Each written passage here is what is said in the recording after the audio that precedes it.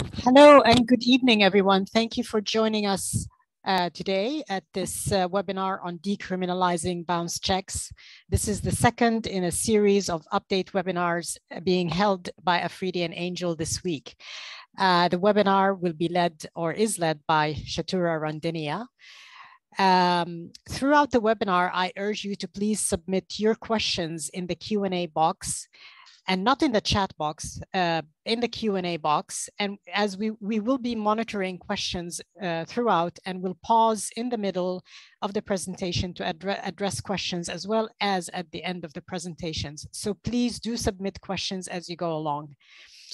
Again, without further ado, thank you, and over to you, Chatura. Thank you. Thanks, Samara. Good evening, everybody. Thank you very much for being here. You can't see it on your screen, but I can see it on mine. We have enough people to fill a fairly reasonably sized conference venue. So clearly a lot of interest in the topic, and hopefully I'll be able to do justice within the next 40 minutes or so. I am obliged, for those of you who don't know, to speak a little bit about Afridi Angell. We've been here since 1975. We are a proudly UAE firm, but we have the capability, particularly through our Lex Mandai organization, to put clients in touch with and work with some of the leading independent counsel throughout the world. My own practice deals with dispute resolution, and as you may imagine, bounce checks and other securities frequently come across my table. So what are we looking at here? All of us living in the UAE would have at some point or the other grappled with the fact that the simple act of writing a check could eventually, under the wrong circumstances, land us in prison. Perhaps something for as simple as, an employer not paying on time, your funds not being received as planned, and perhaps only by a few hundred dirhams shortfall here and there. This has engendered two things. One is a lot of circumspection as individuals when we are signing checks, and also as far as businesses go, where checks became post-dated checks, became a very viable and efficient form of security. I'm reminded to a time a couple of years ago when a friend of mine actually sold his car based on a post-dated check. He learned his lesson very quickly. That's a bit of an extreme example, but it serves the point. So what we'll be looking at is the recent decriminalization of writing a check, which is later dishonored for the lack of funds, a bounce check. It has received a lot of attention in the media, but it's important to note that not every check-related offense has been decriminalized. There are still offenses that will attract penal consequences if you fall foul of them. So we'll look at what the changes are and what remains the same. We will also then consider whether checks are still a viable form of security and what remedies you may have as the recipient of a check.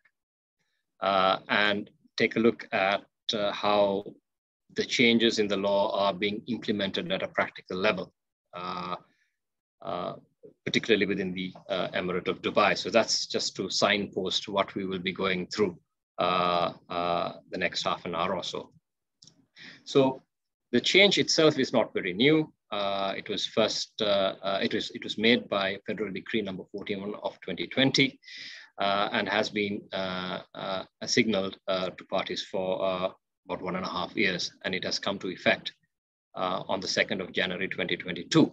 Now, it's one of the many legal changes that have happened since the beginning of this year, or have come into effect since the beginning of this year, and certainly it is one of the most talked about.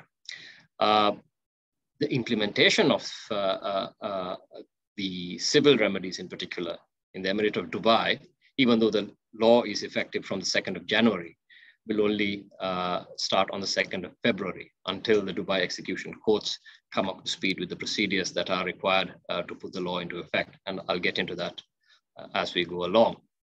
And what the federal decree does was repeal certain provisions of the penal code, hence the decriminalization part, and amend certain provisions of the UAE commercial code dealing with checks, and in particular takes the issue of dishonored checks from the criminal realm into the civil realm, where, in my view, it rightfully belongs. So I think everybody knows what the highlight is. Drawing a check that is subsequently bounced is no longer a crime. And what the position used to be before the 2nd of January of this year was that Articles 401, 402, and 403 of the UAE Penal Code set out certain crimes, and those are listed there, which is drawing or endorsing in bad faith a check without a sufficient balance, so obviously dishonor due to lack of funds, writing a check in a manner that makes it unpayable, or ordering a bank not to make payment. Now, you'd see from that first sub-bullet point there that a requirement of bad faith was there in the law. It has always been there, but in practice, the criminal courts really did not consider the fact whether there was any bad faith, whether there was any intention to write a check that you knew would bounce in the future. It was approached almost as a question of strict liability. And as we go along in this presentation, you'll see that some of the remaining offenses still have that element of intention that must be proved in order to be attract criminal sanction. But given the experience on how this law has been implemented in the past, it's always safest to proceed on the basis that it is a strict liability offense. Strict liability meaning it doesn't really matter whether you had an intention to commit a crime or not. If the facts amount to something that is penalized, then you will be punished for it. Sorry, I got ahead of myself. This is exactly what I said just a minute ago. So now we've considered what's not a crime. Let's look at what it still is a crime. And this is summarized in the table that's on your screen. So what you will notice here is that these acts or offenses are really more traditionally what you would see considered to be a crime. There is an element of wrongfulness or fraud that's clearly evident here. So let's just run through them quite quickly. So if you deliberately write a check in a manner that makes it unpayable, if you put a wrong signature, it's a crime. And you could be fined at an amount not less than 10% of the check's value. There's a minimum of 5,000 dirhams and a maximum of double the value of the check. And you may also get an imprisonment term of not less than 6 months, or you may only get the imprisonment term. So in the same category are closing an account or withdrawing all funds before a check is presented, or ordering a bank not to make payment. So if you know that you've written a check and it's falling due and you don't want payment to be made and you clear out your bank account, that is still a crime and punishable in the way that I just described. The same goes for endorsing or delivering a bearer check. There the punishment is slightly different. It's still 10%. The minimum is 1,000 dirhams and the maximum is the value of the check. Finally, you have forging a check. These are the most serious offenses under the law. Forging a check, knowingly using a forged or counterfeit check, knowingly accepted funds that you use through a counterfeit check, having machinery to forge a check and so on, attract very high fines between 20,000 and 100,000 dirhams. And so you get a prison sentence and a fine, a prison sentence of not less than 1 year. And if any of these are for the purposes of terrorism or funding terrorism, you could be facing life imprisonment and a fine of between 500,000 and 1 million dirhams. Now, again, you will see that you will see the language as knowingly used or deliberately using. again, those are elements in the crime, but in practice, we should always anticipate that the courts will take a strict liability approach, whereas they will not be too concerned about what your state of mind was if these acts have actually happened. So there's additional punishment more than what we've just discussed. So the court may actually name and shame convicted defendants by publishing their names, their professions, and their addresses, and the sentence that was imposed on them in 2 widely circulated dailies in the UAE or in electronic publications. So clearly it's supposed to have a very strong deterrent effect. Don't do this. Otherwise, not only will you be punished, you'll be identified as an offender. Now, it's rather unusual given that the UAE places a premium on privacy and confidentiality. So this just goes to show how serious an offense the legislators consider this to be. In the first 2 categories of offenses, I'll just take you back.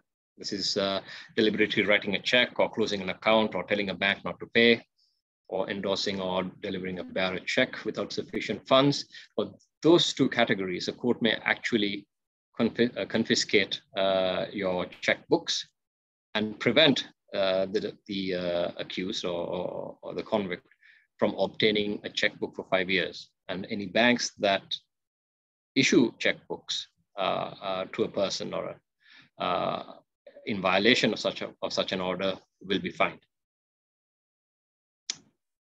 Where the offense has been committed in the course of conducting business, you can actually prohibit a convicted defendant from conducting that business for up to 3 years. And this, I think, will be, the last bullet point will be quite interesting to people at a managerial level, where a crime has been, where any of the foregoing crimes have been committed in the name of or for the benefit of a corporate entity. The presumption is that, or the default position is that the individual, the human being who's managing the entity will not be held criminally liable unless the prosecution can prove that he or she was aware of the crime or that it was done for the personal benefit or of that particular person or the benefit of a third party. Now, how this is going to be implemented, of course, is yet to be seen. So that's really the criminal element of it. And before I move to the civil element, maybe I can just run through a couple of questions that we've received. There's one question, be a civil offense? Yes, it will be a civil offense. And I'll deal with that in the next couple of slides. And one question has been, one of the benefits of having a criminal action was that parties can get a travel ban. Can we still get travel bans? Yeah. So one of the great advantages of having a criminal offense is that you could go to the police, file the complaint, and almost immediately get a travel ban against the accused, preventing that person from leaving the country. That is no longer available, or at least a travel ban through the police will no longer be available. But as we will see in the slides that follow, you can still get a travel ban from a court and at the beginning of the proceedings rather than at the end. So yes, a travel ban is still possible. It just comes from a different authority. It should be not quite as quick as a ban through the police, but still it should be quite fast. Just go one more. Yeah, so let's move on. So here's the important question, particularly for companies. Is it still valuable as security? I think the short answer is yes. What the law has done is to take away the criminal aspect of it and give you enhanced civil remedies. Now, having a bounce check as a criminal offense, for me personally, has always been quite problematic. because it ends up in parties going down the criminal route or trying to seek criminal relief, essentially to put pressure and obtain relief for a civil matter. Now, the law redresses that, and it's a welcome development because it puts us on par with most of the other jurisdictions where what we have now is the case that has always been in these other places. What the law has done is to create a provision that says a bounced check is going to be deemed to be an executive instrument. An executive instrument is a document that's recognized by the law as being immediately executable. So you don't need to go through the whole process of proving a case. Now, before this law came into effect, you could sue on a check. You could go for ordinary proceedings, or you could have gone for what is known as a payment order, a summary proceeding, which is an ex parte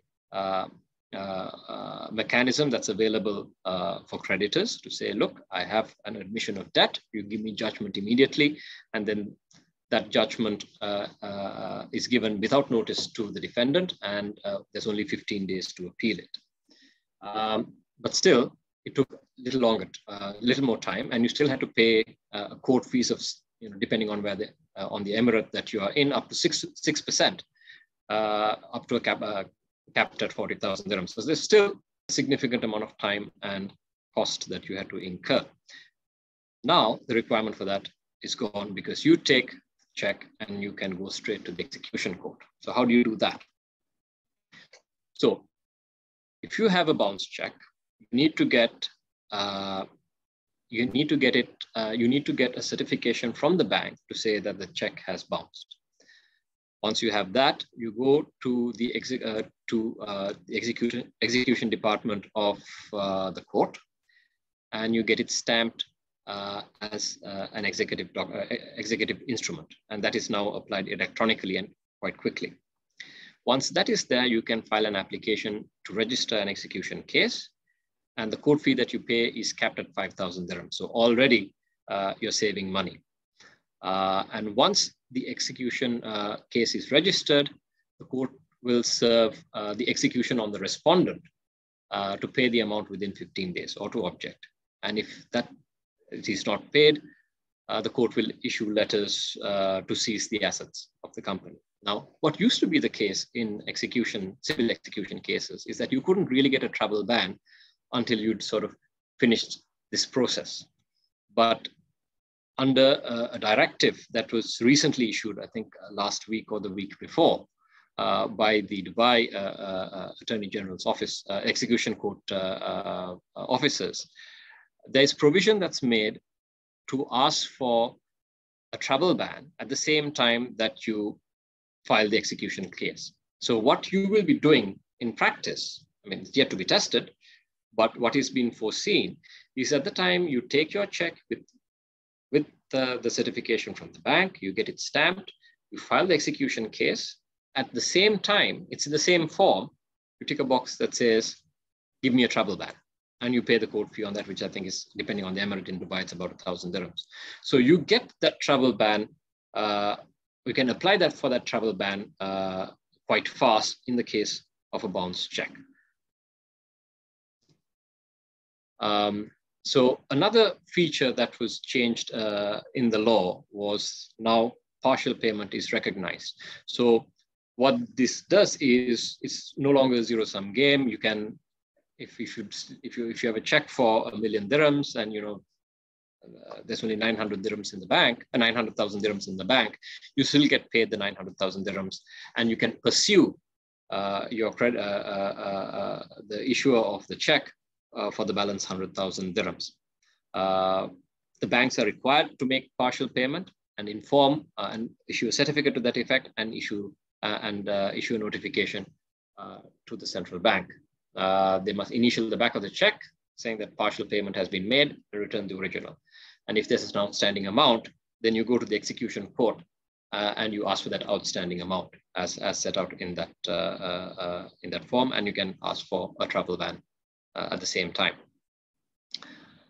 So that's the position as it is now, which raises the question, what about cases that were filed before the 2nd of January? You may have cases which are pending with the police. You may have cases which are under investigation. You may have cases which are in the courts. So to deal with this, the Dubai courts, the Dubai Public Prosecution issued a circular in December on how these cases are to be dealt with. And on the face of it, what it seemed to suggest was that, you know, this law was being given retrospective application. But in fact, there is a provision in the UAE Penal Code that says if there's a change in law, the law more favorable to the accused must be applied. And this is a reflection or implementation of that rule.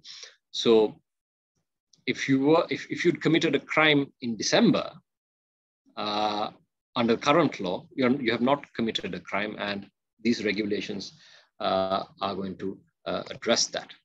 So here's a summary of that. I don't necessarily propose to go through the whole thing, but essentially what it does is, if it's at the stage of a police investigation or a prosecution investigation, they're supposed to close the file and revoke any travel bans that have been granted by them before this law came into effect. Where it is pending before the court, the prosecutors are required to withdraw those actions.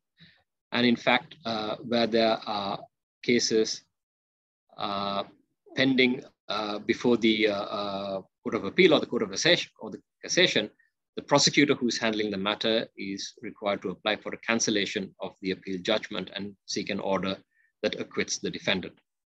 And although this has not yet been implemented, or this mechanism is not yet in place, for cases where there's already been a final judgment issued, that means, you know, either it has not been appealed and it has become final, or, you know, the appeals have been exhausted and it has become final. The authorities are supposed to liaise with each other to cancel all this enforcement of judgments, issuing cancelling orders for the arrest of the defendant and so on. Something that has not yet been considered is what this does to, certificates of good standing, etc., that have been issued.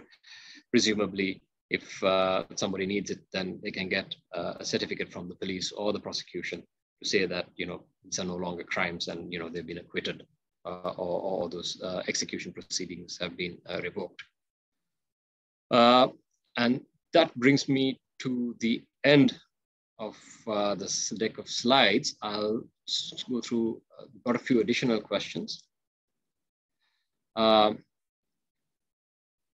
got one question. What if the check was bounced a few years ago, like 4 or 5 years back? Can the company still file the payment order, get execution order? The law doesn't say anything about that, but provided that it's not prescribed, it's not time barred, then the civil remedy still lies. So that's the short answer to that. I think it's not a question of a check going stale, and this should be covered. I mean, the prescription periods in the UAE are fairly generous for actions between commercial traders. The time period is 10 years. So long as you're within it, you can still invoke the current mechanism and get that relief. It says, what about receiving an undated security check, which is utilized upon default? So the law doesn't really have especially consider what a security check is. A check is a check as far as it is concerned. So so that's the analysis that a court is likely to apply. If there's a check that has been dishonored for the lack of funds, then you can follow this mechanism. It has been dishonored for any other reason than, like, deliberately making it unpayable or clearing out the accounts, then the criminal remedy is the way to go.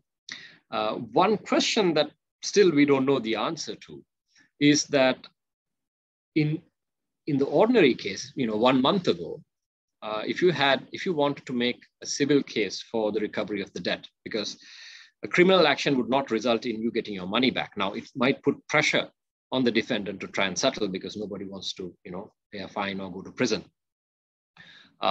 They'll say, okay, fine, we'll enter into a settlement. But getting a criminal conviction against a judgment, against the debtor or the issue of the check, doesn't result in a civil remedy for you. And that had to be done through civil proceedings. And in the civil proceedings, a defendant could always come up and say, no, this check was not payable because I'd already settled the debt, or the debt was not due. Like there was no default or cause to present that. It's now not clear where a defendant might get a chance to object to that, because you bypass the civil courts altogether and you go straight into the execution department of the civil courts. And in ordinary execution cases, there's only very limited defenses or objections that you can take to enforcement of a judgment, which are largely procedural in nature. And this is a substantive defense to say, well, the debt is not due. So this, I think, is something that will be considered in due course to say what happens if you have an executive instrument, but the person who wrote the check comes up and says, well, that debt was never due. So that is, for the time being, a gray area, but we think that will be remedied very quickly. I mean, the courts are putting procedures into place. One of the reasons that so right now, so just to let you know, if you have a check today and you go to the execution court will not accept it, because the execution court in Dubai will only accept those applications after the 2nd of February, because they need time to get their procedures in place. So it's quite likely that there will be provisions made for this kind of question as we go along. What else? I have one question. If a court orders for seizure of assets, then how bank was going to pay its contingent liabilities, if any, pending? If there has been a seizure of bank accounts, then you're essentially not permitted to transact on those. And if you want to transact on those, you'll need to go and get permission from the court. In practice, very difficult. And there's a lot of discretion involved. You may need to put alternative security in place for the court, which could be a guarantee, a partial payment, or whatever it may be that the court may order. But until the bottom line is, once there's an order attaching your accounts, then you can't deal with that. But it's important to remember, it's never an absolute seizure. So if you may have, $1 million dirhams in your account, and you get attachment order for the value of 800,000 dirhams, you're still theoretically allowed to transact with the balance. It's only the 800,000 that needs to be maintained in the account by the bank. But again, it puts banks into a particularly tricky position as well, because a lot of these accounts could be on overdrafts, could be facilities, and so on. So it has to be approached on a case-by-case basis. I've been asked for insight regarding the Abu Dhabi procedure. To the best of my knowledge, there hasn't been anything that has been put out so far. I don't expect it to be significantly different from what is there in Dubai. I may be wrong, but I'm sorry. The short answer to that is I don't know. But if you get in touch with me later on, I'll be happy to find out and let you know. We've got a question about a pending case for fraud, which is still ongoing. What is the effect of the new law with this kind of criminal case? Frauds, an investigation into fraud will continue. What has been decriminalized is a very particular aspect of checks. If there was an intention to commit fraud, then that is not going to be affected by this. This could be evidence of fraud. It just means that the sort of automatic, I mean, in Dubai, they used to put, they used to have these one-day courts for these kind of offenses where, you go in the morning and, get convicted by lunch because it was seen as a very sort of straightforward matter. Is this your check? Is this your signature? Is this your account? Did it bounce? Yes.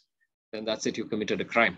So more complex crimes such as frauds, I don't think there will be an impact at all. It's just that this one finite area has been decriminalized. But that certainly, and like I said, there are still plenty of check-related offenses. The law of fraud still continues. Even the most recent changes still maintain the fraudulent elements are punishable, are crimes, are offenses, and are punishable, quite hefty punishments. So I don't see an effect there. One other question, given that partial payment mechanism has been introduced by UAE Central Bank, yes, does this affect the case presented by the check holder? If they presented for partial payment and the check holder managed to recover part of the value of the check, can they still file a legal case? Absolutely, yes. So there are a couple of things here. One is that you may have a check. I may have a contract with you for 10 million dirhams. I would have checks from you for 5. Even if I get, you've defaulted, you owe me 10. I've cashed the 5 million checks. It doesn't mean that I can't go for the full 10 million at any time at all.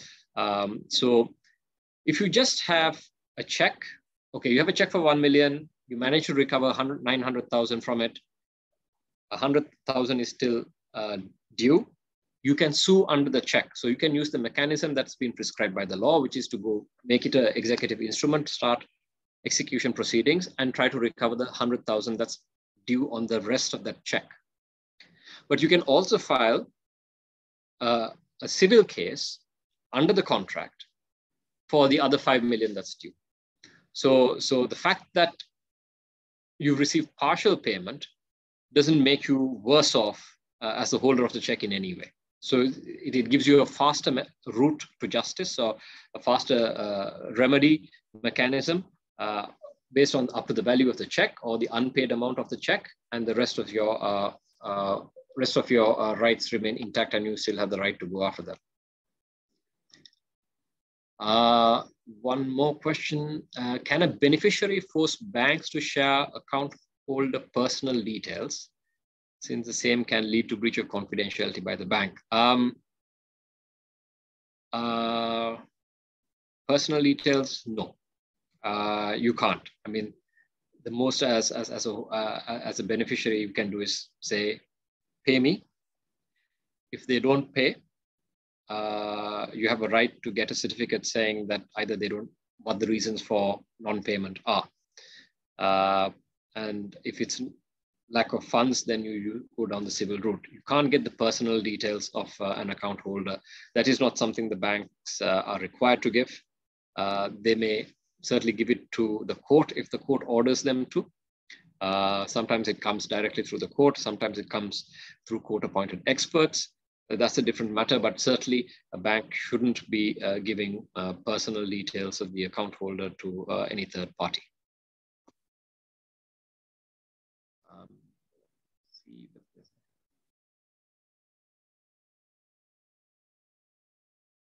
Yeah, I have one other question.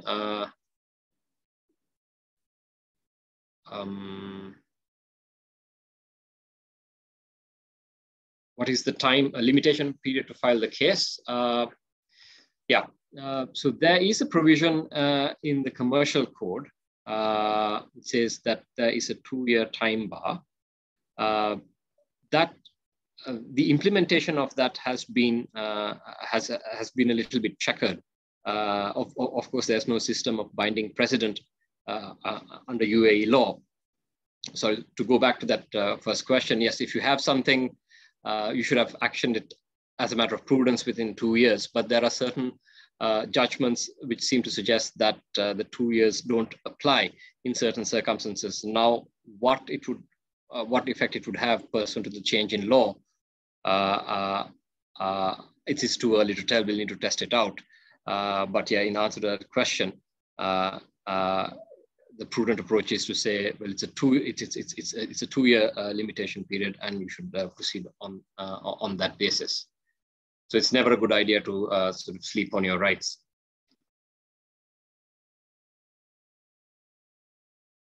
I think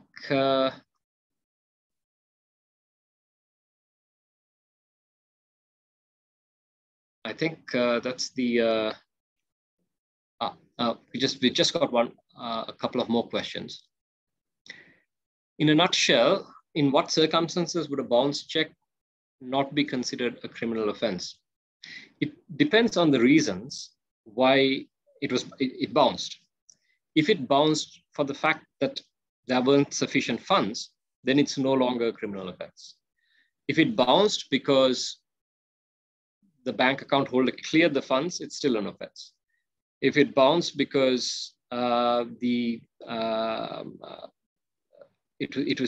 was signed or written in a way deliberately to make it unpayable, it's still an offense. So the only thing, and I can't stress this enough, the only thing that has been decriminalized is the act a check bouncing because there are insufficient funds. So everything else is as it used to be now with enhanced penalties in certain cases.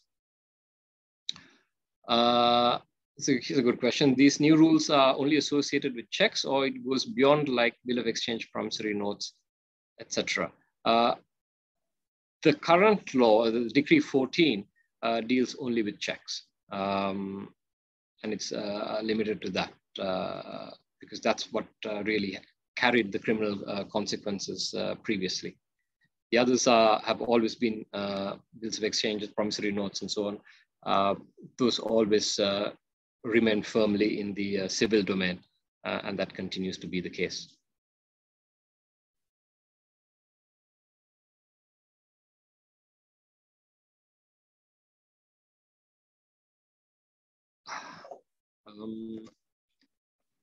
I think I've gone through all the questions.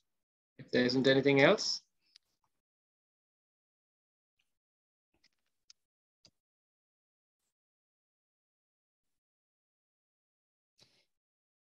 Yes, I think you covered it all, Chatura. Great. So in that case, again, if you have any questions, you know how to get in touch with us. Please do, and we'll be happy to help you. Thanks for spending the last hour, 45 minutes with us, and thank you for your very engaging questions. I hope this has been useful.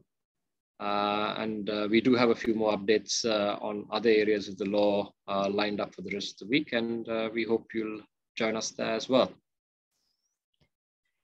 Thank you, everyone. Thank you for joining us. And if you have any more questions, or if any questions do come through, we will endeavor to answer them by email.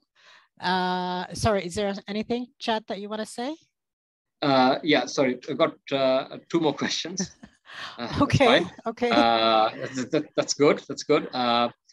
It's a bounced PDC, a criminal offense. Like I said, a post-dated check, the law doesn't really distinguish between a current dated and a post-dated check. They're only going to look it as a check and apply the law to it. So if it bounces, like again, we go to the same answer that I gave a few minutes ago. If it bounced only because there were not there weren't sufficient funds in the account, it's no longer an offense. If it bounced for another reason, depending on what that reason is, then yes, it can be. One other question, can a bank also approach the court like an individual or a legal entity? Absolutely. If it is the beneficiary of a check, then it is entitled to seek the same remedies that's available to everybody else. That's it, Samara. All right, thank you. We will share the recording and the slides with you afterwards. And again, as Chatura mentioned, if there are any questions, any issues, feel free to get in touch with him directly, and we will be happy to clarify. Thank you very much for your time.